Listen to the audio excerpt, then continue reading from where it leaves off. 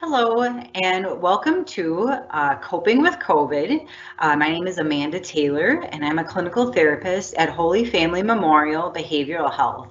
And I'm so glad you've decided to join me today to learn a new skill and strategy to kind of deal with all of the changes that have been going on in our lives.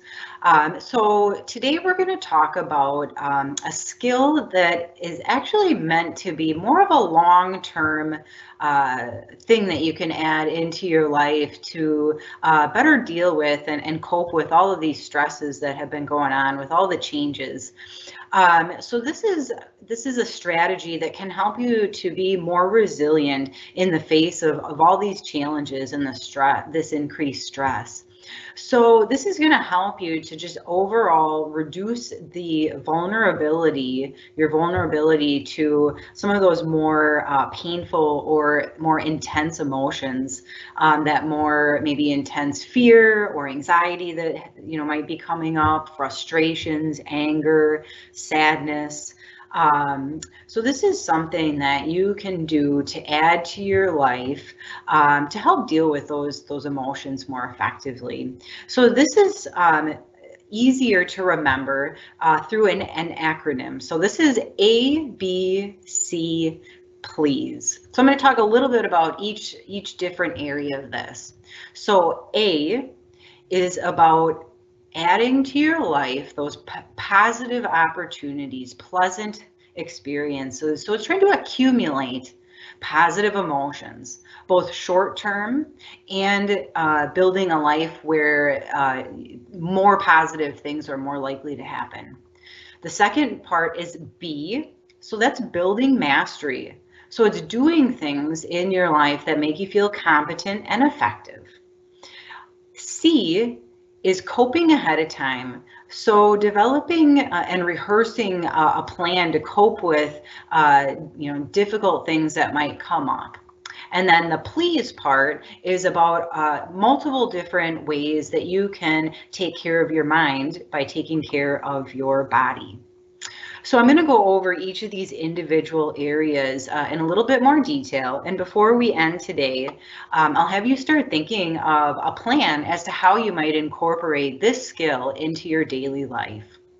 So the first part here, the A, accumulating positive emotions.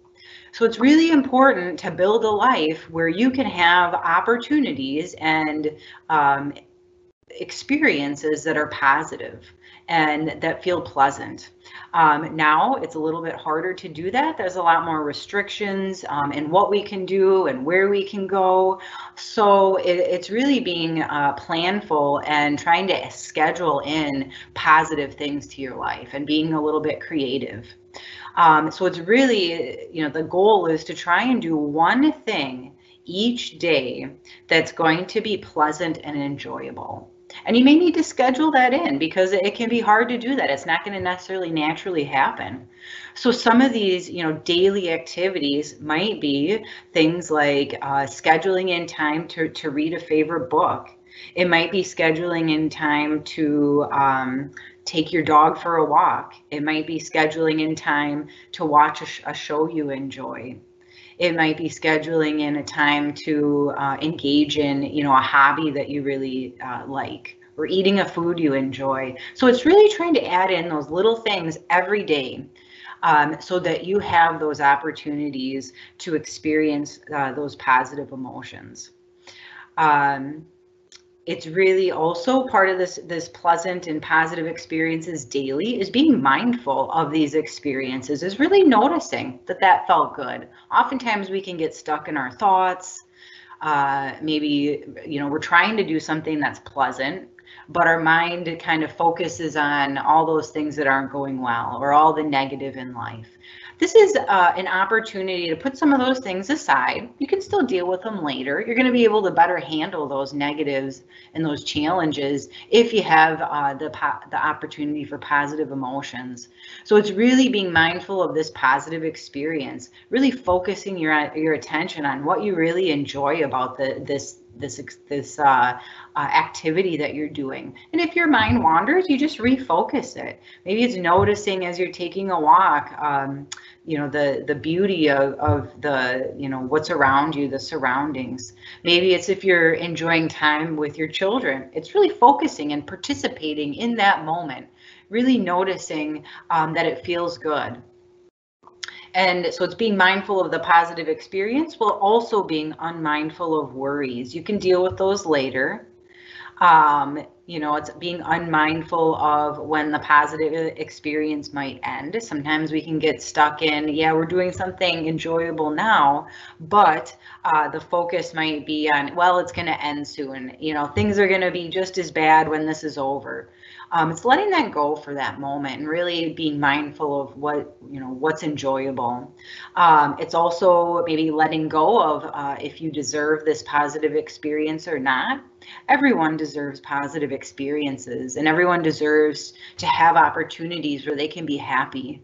If you have these daily experiences of happiness, it's going to help you to better deal with the challenges.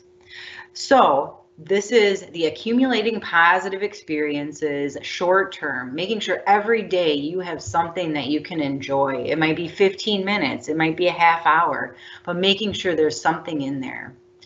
The second part of this is really trying to add in enjoyable and pleasant experiences long term. It's really, part of that is really identifying what's going to make your life worth living. It can be hard now when you can't do things that you normally would want to. You can't maybe pursue hobbies or activities that you normally would. So you might have to be a little bit creative and start thinking about, how else can I build a life worth living? What's going to make this day important? So it might be starting by thinking of what are some of your values? What are some things that are important to you? Might be family, it might be recreational activities, it might be learning or employment. So it's really trying to think about, what do I value? And how can I put that value into a goal that's going to help me to work on that value? It might be family's important, so you make a plan to try and call one family member once a week. Or it might be, hey, I'm going to spend some more time with my kids on a regular basis. We're going to do something together. So it's really trying to look at, what are your values, what's important to you, and how can I work on that value, work on a goal to help me reach that value, that a life that's living within those values. What can I do right now to start and work on that? You might need to be creative because things are different now. You can't necessarily go and visit people, but maybe it's, I'm gonna maybe send letters to family and friends that I haven't talked to, or I'm going to make sure that we do phone calls if I can't see them in person. So it's developing, what are your values and goals as to how you can reach those living a life that's within those values, and then taking steps to actually work on that goal. If your life is you're living it consistent with what's important to you, what you value, and what's a priority, and you're able to work on goals to help you to live that life, overall, you're going to have some positiveness, and you're going to be able to develop that life worth living. So the next part of this is B. The B is building mastery. So what are you doing in your life that makes you feel competent, that makes you feel accomplished? So it's really trying to add into your life things each day that can build a sense of accomplishment. And that could be small things. It could be learning a new instrument. It could be learning a new word. It could be learning a new language. It could be building on skills related to crafts or other activities that maybe you used to do that you want to get back into. So it's, what can you do to build a sense of accomplishment? This is going to help you to feel less hopeless, less helpless, because you're doing things that are making you feel like you're in control and that you can be accomplished. So how do you build mastery? It's planning on, building that sense of accomplishment on a regular basis. It's figuring out, how can I plan for success? How can I do something that's difficult? You want to challenge yourself, but you don't want to do something that's impossible. You really want to work on how can I be successful and build up my confidence to keep learning and growing. And it's gradually increasing that difficulty over time. You know, if you start with, you want to learn a new instrument, maybe you choose a song that is easier to learn than another one, and building your skills that way. And it's also looking for a challenge. Don't try something too easy. So it's finding those things that are just hard enough that you have to think and you can feel accomplished when you reach that goal, or when you're able to, build that skill. So keeping it just hard enough that it's, you have to think, but not too easy that you don't feel accomplished. So the C in this is coping ahead of time with difficult situations. So it's really trying to think about what do I have coming up, or what's a situation that's likely to prompt really intense emotions, or that it tends to be, I don't handle those situations because my emotions get in the way. So it's coming up with some ideas, problem solving ideas on how you might cope with that ahead of time when you're not really in that emotional, you feel like your emotions are taking control. If you have a plan ahead of time, that's going to help you to cope with it better. So what you do is you think about the situation that might prompt some more intense emotions and maybe unhelpful behaviors, and then you're imagining yourself dealing with that situation effectively. It's maybe rehearsing how you might cope with that. Might be using some of the skills that you've learned in some past episodes of coping with COVID. It could be coming up with your own things that have helped in the past. So it's really rehearsing in your mind how you might deal with that in a more effective way. And then the last part is this idea of taking care of your mind by taking care of your body. So it's asking yourself, am I taking care of my physical needs? Am I treating my physical illnesses? Am I taking my medicine as prescribed? Balanced eating, eating foods that are healthy, that are, eating on a regular basis. Am I avoiding mood altering substances? So staying away from alcohol or other drugs that might lead to more intense emotions. Sleep, making sure that you're getting enough sleep, not too much sleep, but not too little sleep, enough that's going to help you to feel rested. And exercise, doing some sort of exercise on a regular basis, whatever works for you. So what I'd like you to do before we end today is I'd like you to take out a pen and paper, or maybe take out your phone, so you have a way to kind of write down some ideas and how you might implement this into your life. So I'd like you to think about at least 5 different pleasant activities that you could add into your daily life. So 5 things that you can start with, and you can always add to this list. So things that you could do right now, not if you had more money, not if you were, able to do more stuff, not if there was, the coronavirus wasn't here. It's what can you do now? So 5 things you can do now.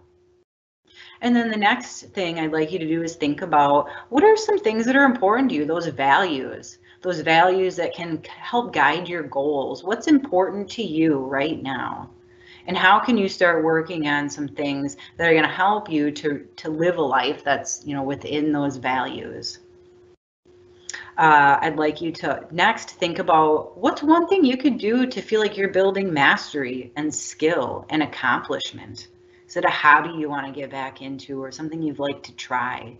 Something you could do to learn, to build your work skills, or just build general skills. And then I would like you to think about, is there any situation coming up in the next couple weeks that you need to cope ahead with, that you need to kind of plan for how you're going to deal with that in a skillful and effective way? And lastly, thinking about, your eating, your sleeping, or how are you doing there? Exercise, how are you doing with your physical health? So this is something that quickly you can think about you know, this list, what can I do to accumulate positive emotions? What can I do to build mastery? What can I do to cope ahead? And how am I doing with my physical health?